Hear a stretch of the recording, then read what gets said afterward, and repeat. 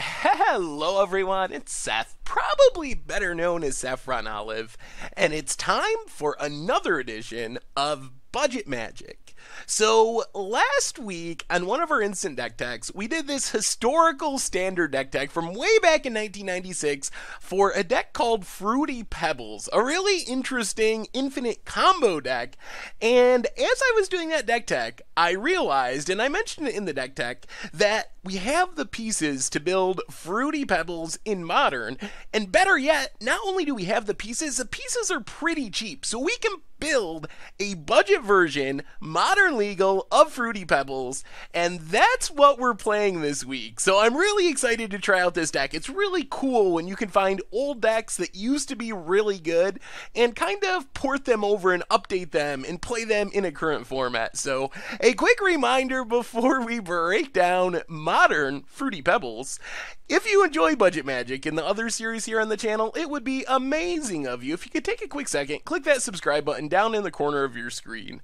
It's a great way to support the channel and the site for free. So let's talk Fruity Pebbles in Modern, and first a quick refresher. This is where the deck comes from. This was the original Fruity Pebbles combo. Basically, if you can get down to an Enduring Renewal, which is a really weird card, it makes it so you can't draw creatures. If you would draw a creature, you mill it instead. However, it also makes it so if any of your creatures die, they go to your graveyard, but then bounce back to your hand. So the loop here is we get down an Enduring Renewal, and this is the original loop. You get down a Goblin Bombardment, which lets you sack a creature to deal a damage. Then you play a free creature like Shield Sphere, and with an Enduring Renewal out, you can just keep sacking the free creature, pinging the opponent with Goblin Bombardment. The Shield Spear, for example, bounces back to your hand, you play it again, ping again, and the end result is essentially infinite damage. So this is where Fruity Pebbles started. But obviously not all these pieces are legal in Modern, so we gotta find some substitutes. The good news is, Enduring Renewal is legal. It is a time-shifted card, so it snuck its way into Modern by being time-shifted. Without Enduring Renewal, the combo just wouldn't work. That's kind of the foundation. So we have the Enduring Renewal. As far as our sacrifice outlets, we kind of switch it up and we have two different options. First, Blasting Station is essentially literal Goblin Bombardment.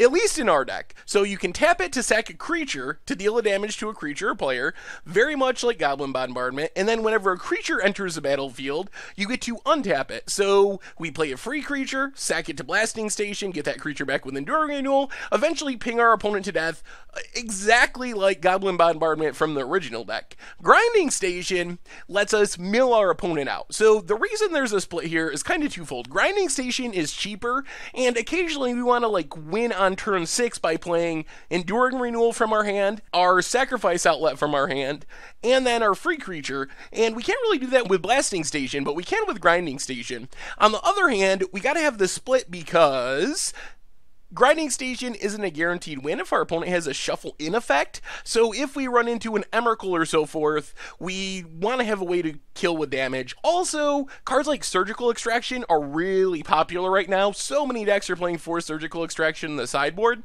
and if we went all in on one combo piece, I mean, I guess they can still kill Enduring Renewal, but 4 mana enchantment is a lot harder to kill than a 3 or less mana artifact, but if they surgically extracted one of our combo pieces, we still have another one to use to win the game, because we really have to win with the combo. Our backup plan for winning is not very good or even realistic. So that's part one. Part two is we get our free creatures. So Enduring Renewal, Blasting Station, or Grinding Station.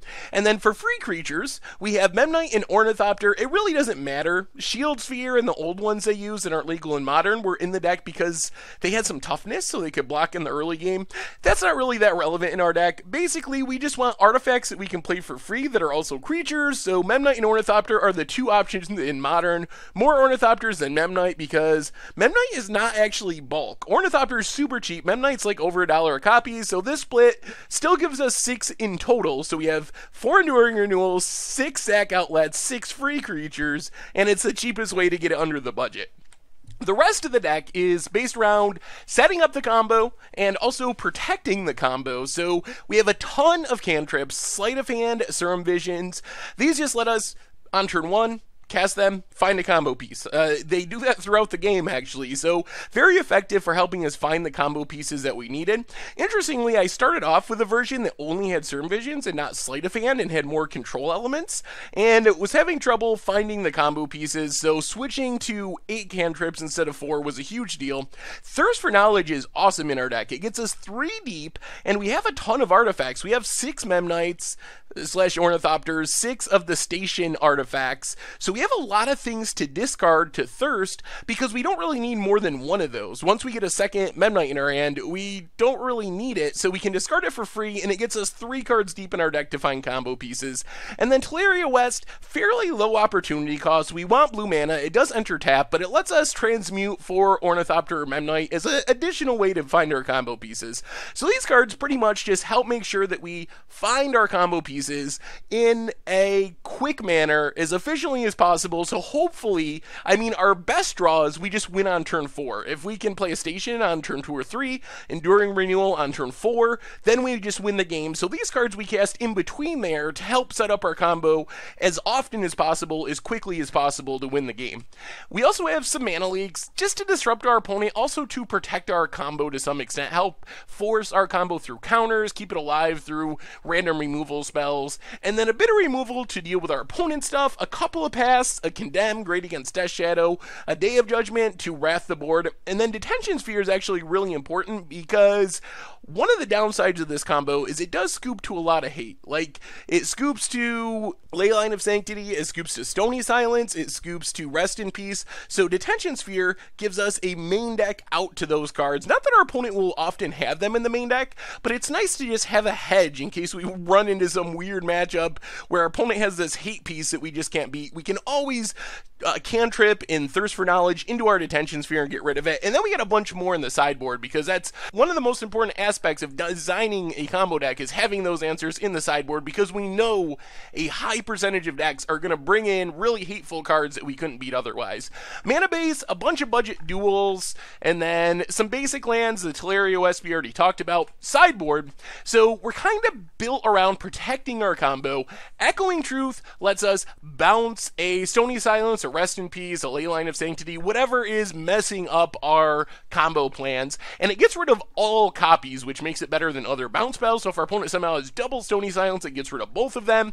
Cast on our opponent's end step, untap, combo off, win. Negate and Dispel to help force our combo through counters, also helps protect our combo against, I don't know, Ancient Grudge, Wear Tear, things like that that would be able to disrupt our combo. And then Apostle's Blessing is just a one-of, but it's an additional way to save our combo pieces from like Abrupt Decay, which we couldn't answer with our other answers, but by giving it protection and it can target artifacts for just 1 mana, it would fizzle like an Abrupt Decay that otherwise we couldn't stop.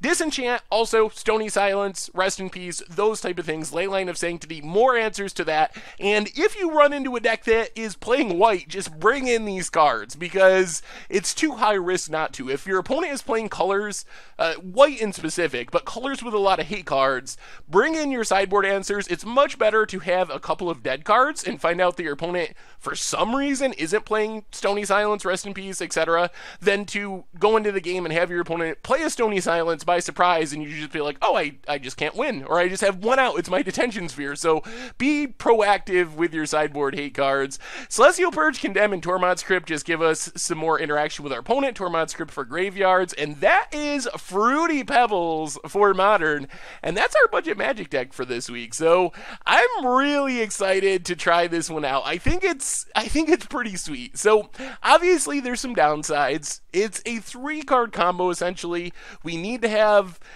one of the stations, one of our 0 mana artifacts, and also the Enduring Renewal. The good news is we have a lot of ways to find them. There's a ton of cantrips. Thirst for Knowledge is insane. We even have Teleria West, so we should be able to set it up pretty consistently, more consistently than you might think, I guess. So I think that we have a reasonable chance of getting some wins with this deck.